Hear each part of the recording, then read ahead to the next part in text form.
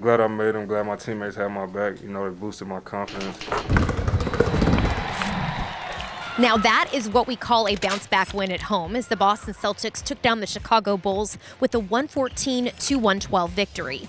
The Celtics held on to a 5-point lead heading into halftime, but the Bulls staged a comeback, and just when it looked like they were going to run away with it, the Celtics made critical plays down the stretch and ran their offense through Rob Williams, who was 4 for 4 from the line to help propel his team to the win.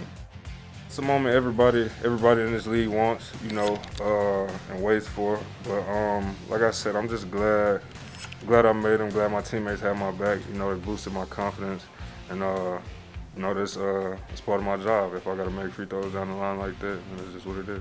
You know, he was very poised, and those were big free throws. You know, down to at that point, we really needed him, especially the first two, and he hung in there. He made them, and that's just big.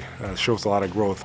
We knew we could get downhill. We had a good amount of points in the paint, 58 overall. But even in the first half, we were, I think, the first quarter, 24 of our 32 were in the paint. So we wanted to attack all night, and obviously he's a rim threat. Missed some. He was huge for us, obviously. Not just that, making the free throws and then getting stops and guarding on the perimeter as well. Up next, the Celtics will play on Monday, Martin Luther King Day, for an afternoon showdown against the New Orleans Pelicans.